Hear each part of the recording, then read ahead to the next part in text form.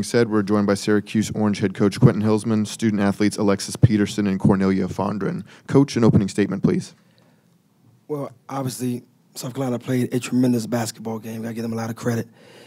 They came out early and made some shots, and they made threes early.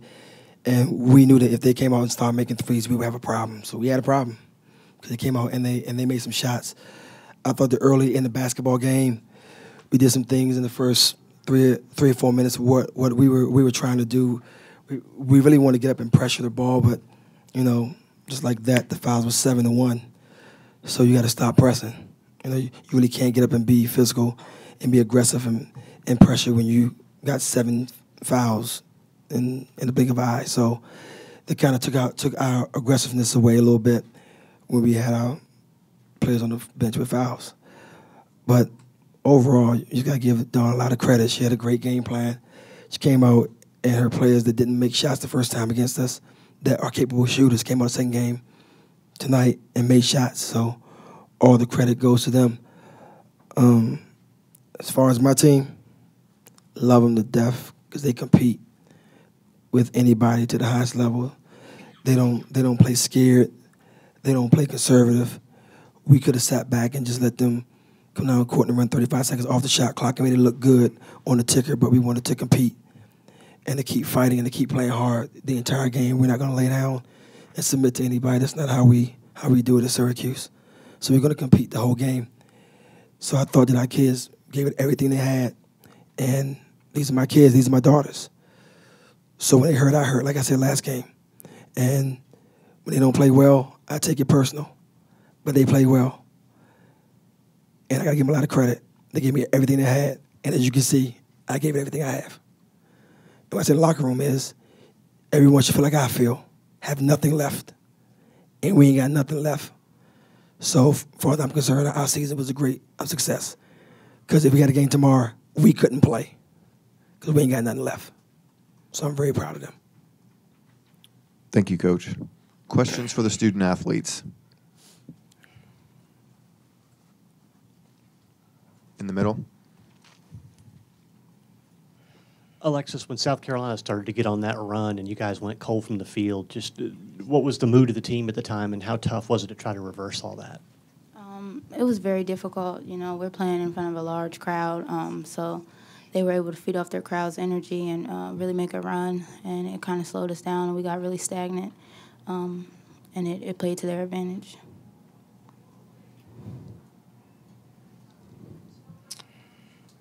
Question in the back.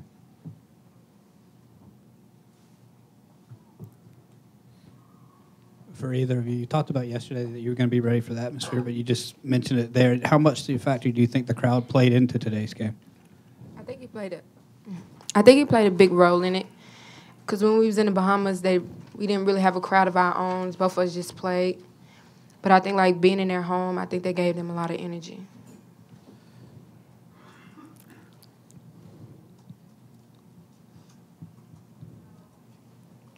Other questions in the back on the left on camera? For either of you guys, note this isn't the primary focus right now, but looking ahead to next year, pretty much the entire team is coming back. How optimistic are you guys that you can kind of build not only on this year, but last year as well going into next season? I think it's great for us. We're a young group of girls, so the fact that we have our whole team coming back, it only plays to our advantage because we're going to have the type of chemistry that most teams won't have going into the next season, and we're just going to look to build off this loss and learn from it.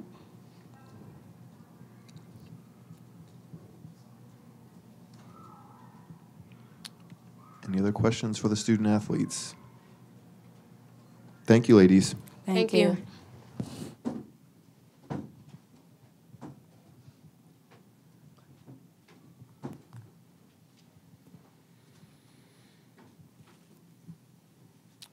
Questions for Coach Hillsman up front? Coach, how you packed them in the zone and kind of dared them to shoot outside. Just how, or Asia Dozier makes 3 in the first 5 minutes, all from three-pointer land. Just how crucial to that was it for you to try to set up the rest of your game?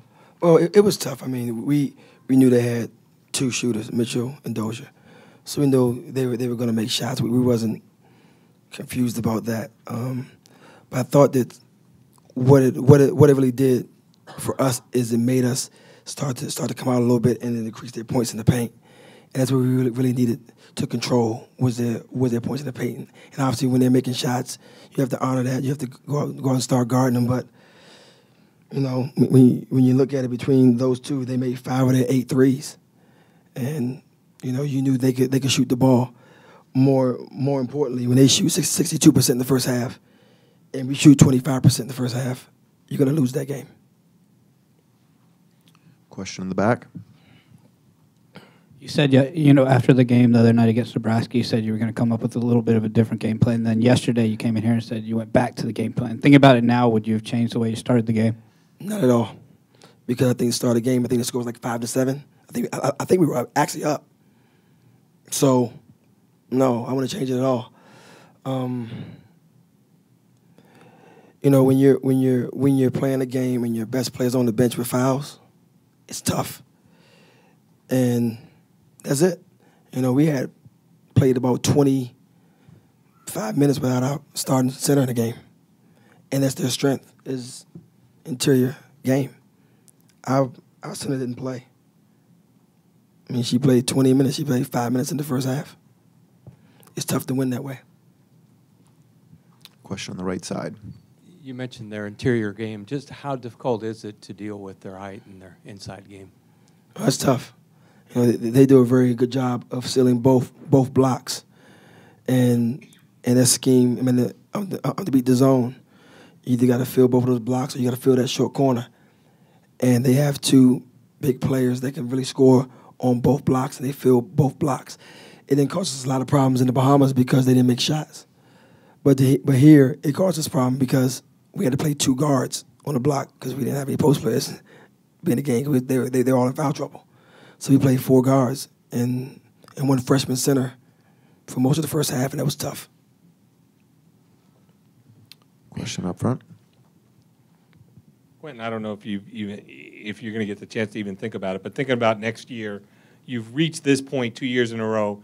Is the next step for you guys with so many people coming back to be one of those top 16 seeds and host one of these things? There's no question. And the good thing about it is that you guys are thinking about it, because that's like the 5th question I've had about that. So that's good. So people are recognizing that we're here and we're a very young basketball team playing in this environment in the NCAA tournament, and it's tough. So you never know. You may have to come flip that back and do that in Syracuse. And you know what it's going to be there? Tough. Question in the back left on TV. A lot of national championship talk around here. In your opinion, is South Carolina a national championship contending team? That's no question. They have been from day one. I mean, Don's done a very good job with this program, and it starts with recruiting the best players. But she's done that. She's winning the in-state battles, keeping the best players in state, which is huge. But most importantly, she's a tremendous coach, and she's a great person. You know, I'm happy to call Don my friend. She's good people. I'm really happy for her success, and hope she continues to do that here because she's doing a great job. And for us to come here and play this game and to lose here, we lost to a great team. They're 32-2. They won 30-plus games. So we have nothing to be ashamed of. We lost to a great team and a great coach. Question in the back on TV. Coach, looking at how this game played out, do you think it was a disadvantage at all playing that first game against South Carolina in that it gave them a chance to kind of see what type of defense you were playing? No, I don't think it was a disadvantage at all because we watched them too. So we watched each other. I don't think it had anything to do with that. But what I will say is that we had a tough game, our first game, and I think that kind of plays into it a little bit because we had to fight. I mean, we had to come back and we had to, really press and run and jump and scramble a little bit. And so I think that makes a little bit of a difference. But most of all, South Carolina made a big difference. They were really good, and they had a great game plan, and they came out and they really executed at a high level. Any more questions for Coach Hillsman? Thank you, Coach. Hey, thank you. All right, guys, take care.